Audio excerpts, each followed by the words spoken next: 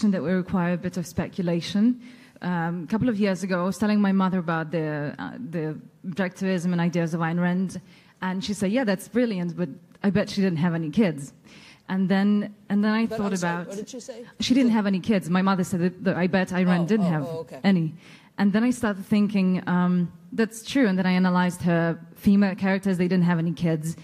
So I was wondering if you could speculate, why do you think she didn't have any? And do you think it might be because she would have to alter her philosophy if she had to have kids, if she chose to have kids? Do you think it would lead her to some compromise? No, I mean, and I think she talked about this. I don't think we have to speculate about why she didn't have kids. I think she said it. I mean, she took having kids seriously, right? As I said before, it's like a profession. It's a career. If you're going to have kids, you have to invest in them. I think you take it seriously and you take it as a moral responsibility. It's massively time-consuming, and her career was as a novelist and as a philosopher, and there was no time for two careers. This was the career she was going to engage in, and there was never any doubt. It wasn't that she weighed the two options. There was one career that she had chosen. She was going to do this career, and she couldn't conceive, I think, of doing something else that would take a massive amount of energy, like raising kids, that would involve in that. But let me just say, there's nothing in objectivism, as a parent, right, and there are other parents here that can attest to this. There's nothing in objectivism that contradicts having kids. Plenty of us have kids, and it's not like we're conflicted between having the kids and being good objectivists.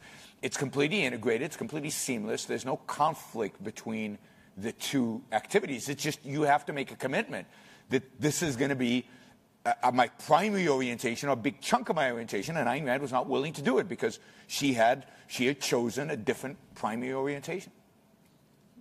Can I just ask, because I'm not sure if I heard the question fully correctly, but toward the end it sounded like you're asking, do you think she chose not to have kids because it would have, I forget the word you used, and again, I might not have heard it right. I think I said altered, maybe. But it might have threatened her philosophy in some ways?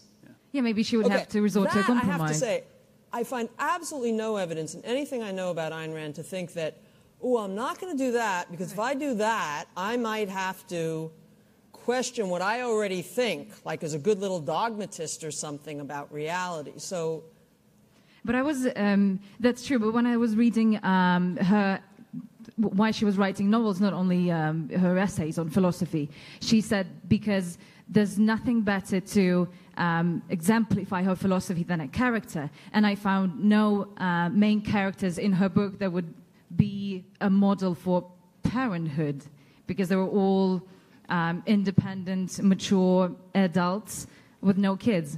So I was just wondering why she didn't picture a model of a parent in her book. I mean, I think of that as that's reading too much the novels as their propaganda for the philosophy and not self-expression. So she's a romanticist in art, and it is essentially, her view is essentially self-expression. So I think she's not interested in it, but there's no implication that you shouldn't be interested in having kids. She's not interested in writing about it, dramatizing it. It's not true that there's no kids so there is a little bit in The Fountainhead, the midwife, and I think even more relevant for the thing, We the Living is Kira, you meet her as a teenager. It is about family. So if you're interested also in her kind of view and perspective on family, We the Living is an interesting book to read from that perspective. But it's still, they're not propaganda for the philosophy, and you can't read them like that. So if the books have a little bit about music, they don't have much about her tiddlywink music, because that's what she loved. And so you can't, there's a lot of art to getting how to look at the novels and what she views and what she thinks or not. They're self-expression. But as she said, you can't get my whole view of life and so on from the novels and my whole sense of life, as she put it. And I want to say one just thing about career, that I don't think you were saying this, but you could take as an implication you got some kind of choice between having a family and having a career. I think, and that's not, I mean, you can have both, but Ayn Rand, I mean, I view her as a genius. And what a career is for that person is really different than for many people. It's all-consuming often. Like, does Beethoven have kids? I don't know. I could well conceive that he doesn't, or he might have been neglectful towards his kids, because his career is it's an all-consuming passion. And I think that's what literature was for Ayn Rand. So it's am I going to write Atlas Shrugged or have kids? That's different than am I going to be a writer and have kids. Okay, so let's start.